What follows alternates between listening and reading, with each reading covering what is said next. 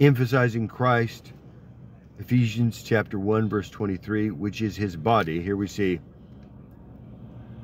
in verse 22 of Ephesians chapter 1, and he put all things under his feet and gave him to be head over all things to the church. And so when he worked in Christ, as we're reading and skimming through, but paying attention and not being disrespectful to the scripture as a full letter, it's a full message delivered to us in a certain way. We don't just want to pick out and pick the one verse here or the one line there or the one phrase there or the one character in the original Greek there and build an entire theology out of it, and then a church, and then eventually a group of people that want to get together and make you sign a piece of paper, and you're allowed in this church but you're not allowed in our building, and this and that, blah blah blah blah blah. No, friends, that has nothing to do with that. This is simply opening the door to anyone that wants to hear it and saying, now here it is, God put all things under his feet, under Christ's feet, and gave him and gave Christ to be head over all things to the church, which is his body. Now here we're talking about the church. Now here we get into it as we're making the transition to the church, or in other words, Ephesians 4, which is his body, the fullness of him who fills all in all. And so here we've been hearing about Jesus Christ as the head, the principal here, apostle of Christ, according to the will of God. And then the faithful in Christ, grace to you and peace from God our Father and the Lord Jesus Christ. So here we have of Jesus Christ by the will of God. And then we have faithful in Christ. So we see of Jesus Christ by the will of God. And then we see faithful in Christ. And then grace to you and peace from God our Father and the Lord Jesus Christ. So this God is our Father, and we're also receiving grace and peace from the Lord Jesus Christ. Now, also, as we read this, grace to you and peace from God, our Father, and grace to you and peace from the Lord Jesus Christ.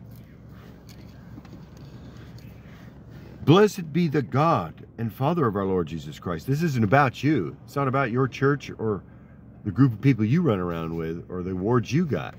This is about blessed be the God and Father of our Lord Jesus Christ, who has blessed us with every spiritual blessing in the heavenly places in Christ. And here again, it's moving all over the place. And I'll just be reading and preaching now. I'll get into the references in a minute. That in the dispensation of the fullness of times, there's a lot of going on here with fullness, bringing together all things in Christ, in heaven and on earth, in him, obtained an inheritance, predestined according to his purpose, trusted, heard, believed, sealed, Holy Spirit, who is the guarantee of our inheritance. This is the down payment, if you will, the promise that we will have the inheritance. And this is it, until the redemption of the purchased possession, to the praise of his glory. In other words, until the Lord returns and receives his own church to himself. We'll see this. This is the guarantee of the purchased possession, that this whole thing is even taking place, is the Holy Spirit. And herein we see faith is the substance of things hoped for, the evidence of things not seen. So I will say this based on the Bible. Look it up. Google it. Google the Bible. Make sure it's the right version. And that is, what does the Bible say about that? And what are we preaching here? And we're preaching that whoever calls on the name of the Lord Jesus Christ is going to be saved. You will be saved. And you will be sealed with the Holy Spirit. And that is what we're preaching. And if you trust in that, and you make a decision that in your direction of whatever life you're going, you're changing the direction of your thinking, and you're now thinking in this way, and you're now behaving in this way, and you're now doing this thing, which is in Christ, of Christ, belonging to Christ, in Christ by the baptism of identification, self-identification in public. Well, then you're going to be sealed with the Holy Spirit of promise. You're saved, and you will be sealed with the Holy Spirit of promise. And what that's going to look like or feel like with you, I don't know. I don't know if it's going to look like or feel like anything with you, according to me or you. But I can only tell you that this is what we're preaching. This is the message. This is what Paul said. This is the Bible. We're only preaching what the Bible says. If it applies to you, great. If it doesn't apply to you, don't worry about it. But you might want to rethink it at some point, revisit it. It's your choice. And there it is. We'll leave it at that as we go on and continue. But this is very deep here. Put all things under his feet. And this is having to do with the church. And that is, the church is the fullness of him that fills all in all. The church is his body. Christ, Jesus Christ, is up in heaven, so to speak. In heaven, so to speak. But I'm just going to say up in heaven. But it doesn't mean heaven is up or down or in any certain direction according to a scientific measurement. It's the closest we can come to understanding in these terms. Heaven is up, hell is down. That's it. It's the best I got. But we're preaching this, friends, that whoever calls on the name of Jesus Christ, the Lord Jesus Christ, will be saved. And then you'll be sealed with the Holy Spirit of promise until the day of redemption of the purchased possession, until the day the Lord returns, as we said. Okay, now, and then we see his grace, and he put all things under his feet. And he put all things under his feet. And God put all things under his feet. And gave him to be the head of all things over all things to the church, which is his body, the fullness of him who fills all in all. So here now the church is the feet. It's the body. It's the hands. It's everything from the neck down, so to speak. Or possibly the Adam's apple down, so to speak. If that might be such a way of saying it. But, friends, if you're of Christ, if you're a Christian, you're a member of this church. And he put all things under his feet. And let's say that one more time. And he put all things under his feet. Ah! That's you and that's me, friends. If we're in Christ, we're the body. We're the feet of Christ. And he put all things under his feet. But God, who is rich in mercy,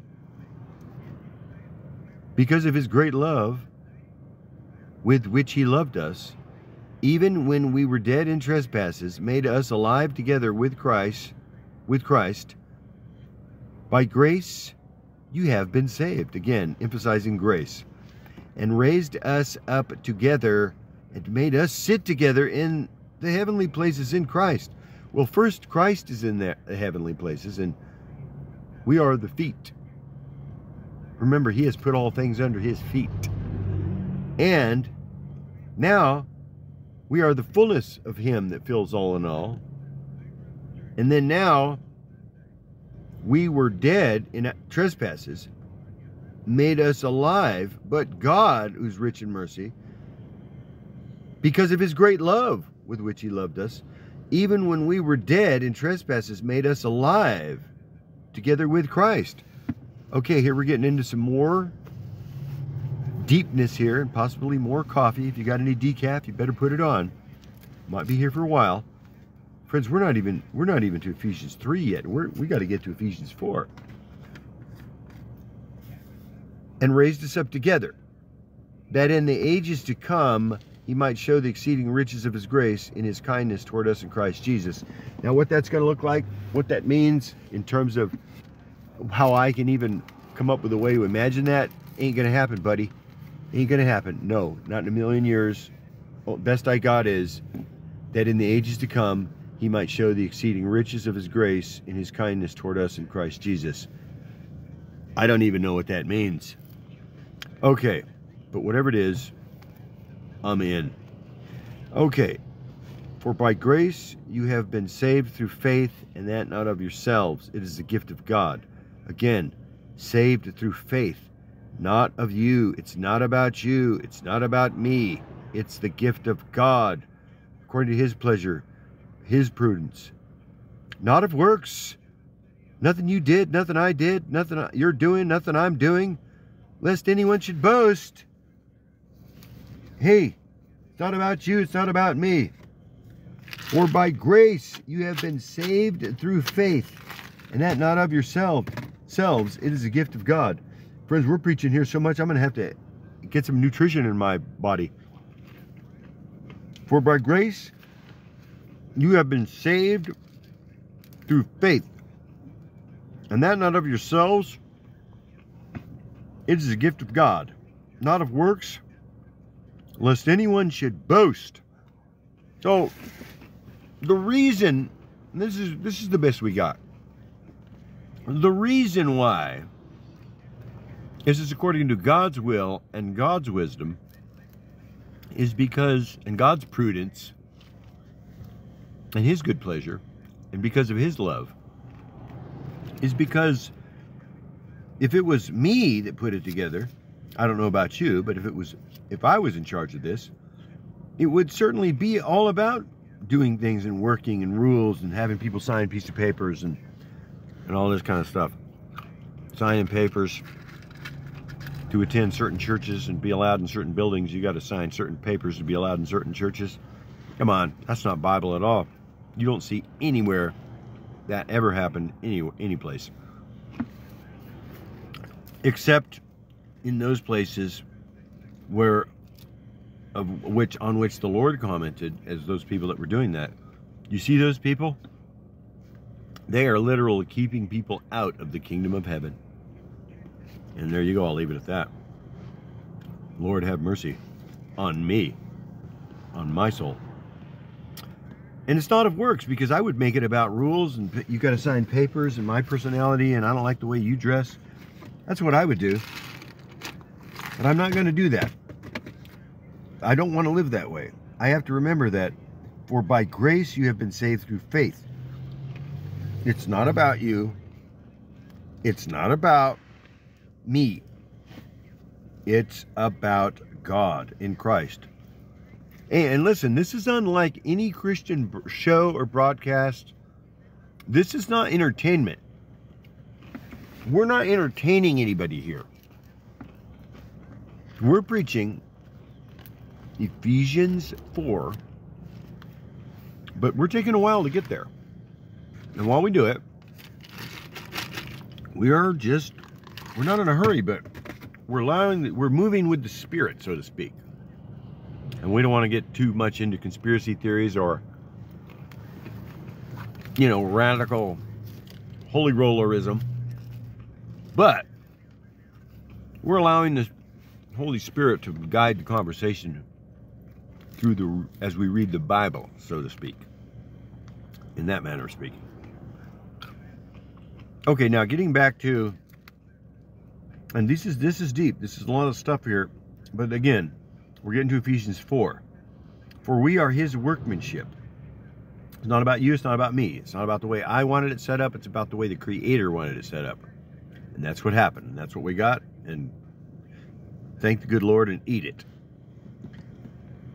Why? That in the ages to come He might show the exceeding riches of His grace and His kindness toward us in Christ Jesus. And here, friends, is one of those, we keep coming back to this because there's often this ask this question of why, and I don't deserve it, or whatever, I'm not good enough. But why? Well, sometimes the why is simply in the pleasure of the person that gave the gift. And in this case, God is not a person in the sense of this God is a God of a person like you or I'm a person or you're a person. But King James Version language, He is God. He's God. So, and that's something that I'm not and that you're not. Well, not according to the Bible, at least. For we are His workmanship, verse 10. And we got to get through this because this is foundational to when we really get into teaching Ephesians 4. But we're taking every chance we can to preach, because who doesn't love to hear some good preaching? All right, don't answer that. For we are His workmanship, created in Christ Jesus for good works, which God prepared beforehand that we should walk in them. Again, not of works, lest anyone should boast. For we are His workmanship, created in Christ Jesus. Again, verse 9, Ephesians 2. Not of works, lest anyone should boast. For we are His workmanship. So it's not about me, it's not about you, it's about Him, His workmanship. His workmanship, created in Christ Jesus.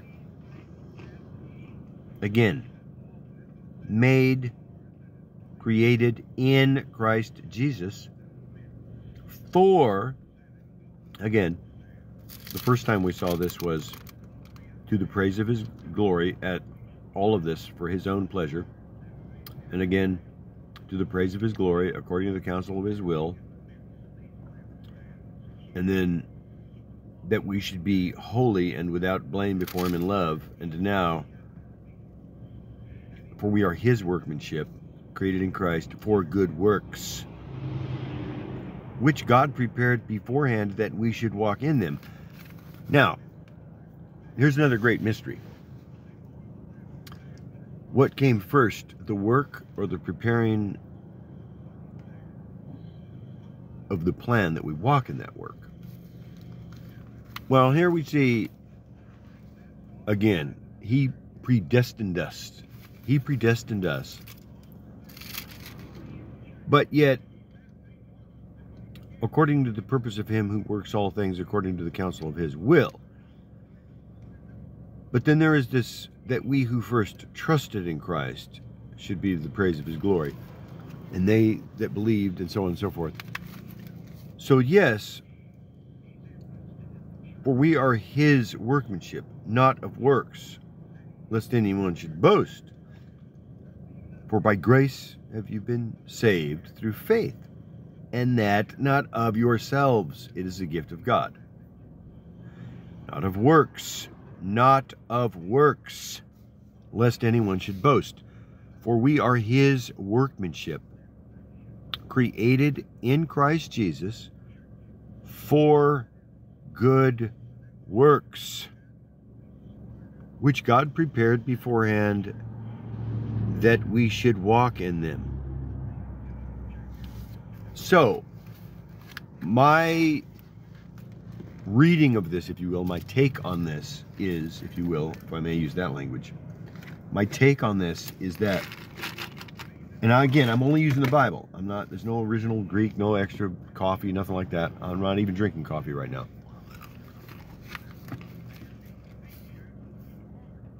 We are prepared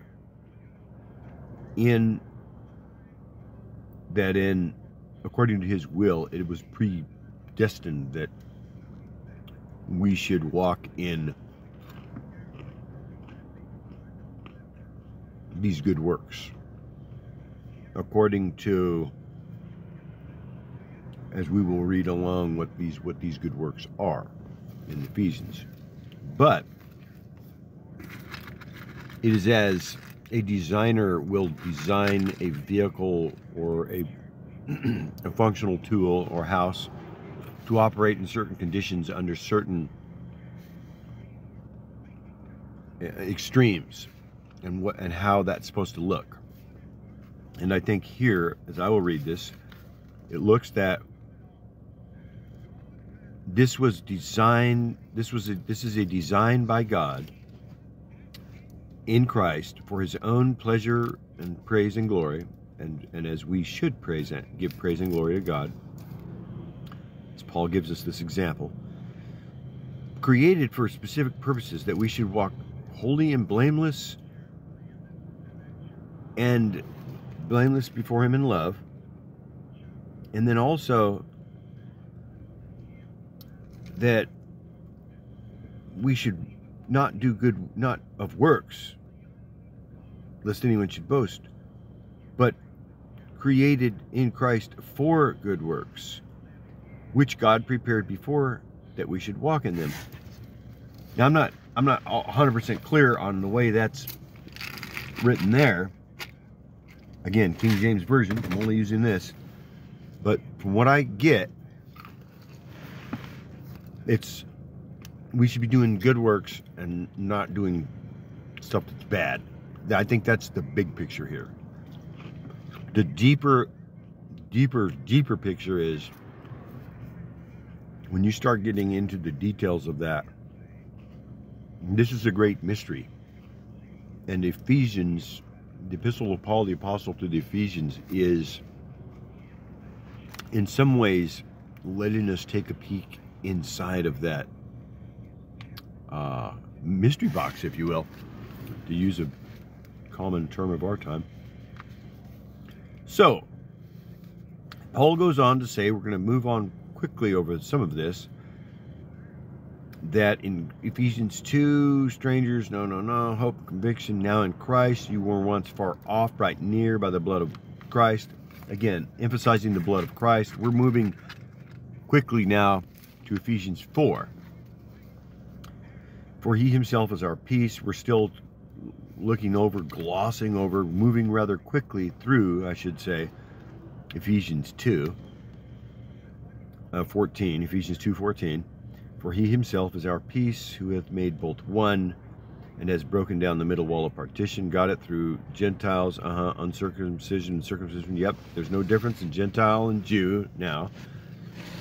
Having abolished in his flesh the enmity, that is the law of commandments, contained in ordinances, so as to create in himself a new man from the two, thus making peace. And that is the church, the body of Christ. And that is what we said earlier when we said the church is, the Christian is, the Christians are the church. You could say the Christians is the church. And this is a mystery, but it's been known now, it's been revealed, and it's all according to the plan of God, the will of God, according to his good pleasure and prudence. It's not about you, it's not about me. May all praise and blessings go unto God, the God and Father, our Father, and the Lord Jesus Christ. And here from this at one time separated peoples comes a new man, a new person, so to speak, a new reality. Comes one new man from the two, thus making peace, that he might reconcile them both to God in one body, and that is in his own body. As we see, having abolished in his flesh the enmity, the law of commandments contained in ordinances, so as to create in himself a new man. Again, it's a mystery. Taken in his flesh, we see. Now, in his flesh, we're reading this. Putting, that is to say, abolished in his flesh. And then, that he might reconcile them both to God in one body through the cross, thereby putting to death the enmity, abolishing in his flesh, and then putting to death the enmity, that he might reconcile them both to God in one body through the cross. And so, and then again we'll see verse 17, Ephesians 2:17. And he came and preached peace to you who were afar off, and to those who were near. And through him we both have access by one Spirit to the Father. And here now, verse 18, this is more really deep stuff, but it has to do with the Holy Spirit. And we are in the Holy Spirit, in Christ, baptized by the Holy Spirit, in one Spirit, baptized by one Spirit, into one body. We are all one body in Christ. Both having been reconciled, whether Jew or not a Jew. And then he came and preached peace to you who were far off, and those that were near. So he came, returned, after having put this enmity to death, having put to death the enmity, abolished in his own body, that he might reconcile both the Gentiles and the Jew. And again, this is all according to his will, wisdom, prudence, pleasure, that he might be praised, that unto good works, that we are not of works, so we should be boasting, but created in Christ for good works, that it was prepared beforehand that we should walk in them. And this is all a great mystery. And we're just looking through these deep truths that we're seeing, pillars of, as we would call them, doctrine. Doctrine is what we're looking at. But yet, if you understand this stuff, man, can you explain it to me? Because I don't get half of it. We're barely building a foundation here to Ephesians 4. But this has to do with what we are. It's a body. We are a body, and it looks like this. Through him. Now here's another mystery. And he came and preached peace to you who were far off, and to those who were near. So, after having accomplished this, abolished the enmity in his flesh, he came and preached to those that were far off and to those that were near. And Paul says directly, and preached to you who were far off and to those that were near. So, evidently, there was some preaching going on to Gentiles and Jews. I don't know where that took place, how all of that happened, but whatever it is, I'm reading it. It says it right there, and that's what I'm seeing. How that looked, I don't understand it, but apparently that's something that took place. That he came and preached peace to you that were far off and to those that were near. What that means, I don't know. Was it in a geographical sense, or was it as he was just talking about there with the Gentiles and the Jews? But the point is, that's got nothing to do with going to heaven. What does have to do with going to heaven is the following. For through him we both have access by one Spirit to the Father. And it's not about, you know, who or how, and preach peace to those who are far off, and who were near, and what was the size of the temples, and can I have another cup of coffee? No, it's about what will you do with Jesus Christ, friends. Dear friends, we're preaching the name of Jesus Christ. For through him, we both have access by one Spirit to the Father, and that's what it's all about. But we're trying to get through Ephesians to Ephesians 4, because we're preaching and teaching today actually on this idea of the church and Ephesians 4. And what is that? And what does it look like? And what is the job of the average church member, and so on and so forth, as a Christian? In other words, this is from the standpoint of somebody that identifies as a Christian, not somebody that identifies as something else. And we're speaking about only certain kinds of Christians, and that would be the Christians that are interested in reading and having a church designed according to the Bible, the Christian Bible, that is to say, specifically, the New Testament and the Old Testament as we have it in the Bible. And the version we're using is the King James Bible. And if you're interested in that, and we have the New King James Bible here today, and if you're interested in that, and that's what you want a church that looks like something based on that, well, then you're going to want to continue listening. And we're now here at Ephesians chapter 2, and we're making our way to Ephesians 4 when we'll actually begin the teaching. But in the meantime, we're teaching and preaching